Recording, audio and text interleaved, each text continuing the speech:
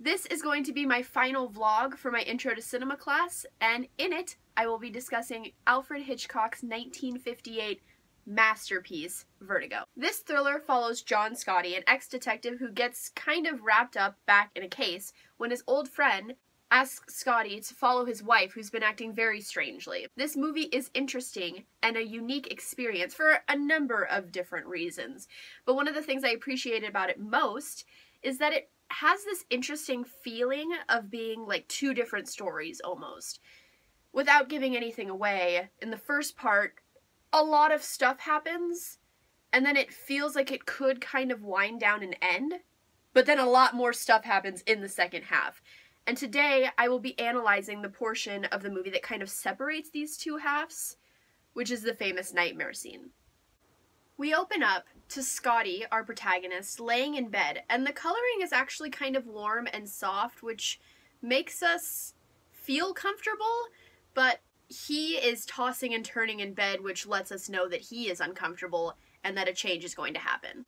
This idea of change is reinforced as the original coloring that is warm and soft and more natural quickly shifts back and forth between very unnatural tints of blue and bright orange and purple that let us know that we're going into this different sense of reality.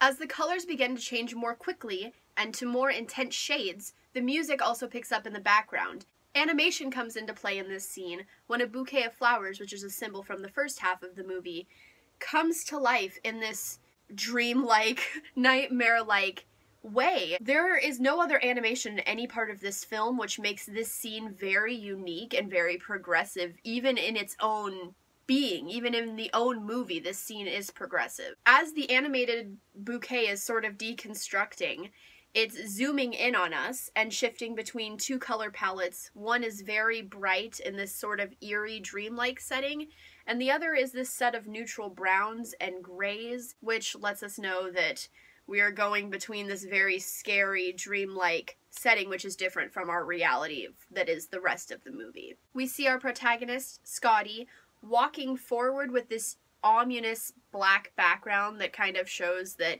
it's only him and he's feeling super alone. As the colors are changing more quickly, he is becoming even more trapped inside of himself. The contrast between our eerie nightmare and the reality that Scotti actually lives in is again highlighted and kind of played upon as the black ominous background quickly shifts to an actual setting from the first half of the movie, which is a cemetery behind a church.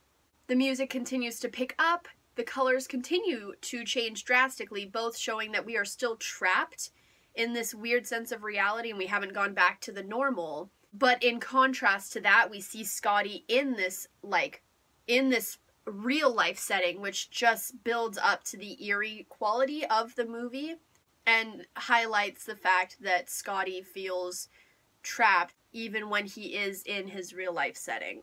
He still feels eerie and uncomfortable even when he is also awake. In conclusion, Hitchcock's famous nightmare scene contributes to the unique, eerie, quirky, and progressive mise-en-scène of the entire film Vertigo by mixing different colors, animations, music, zoom, cuts, and intense acting to drag the audience into this uncomfortable nightmare with him. Thank you for watching, and I will see you soon with another video soon. Goodbye!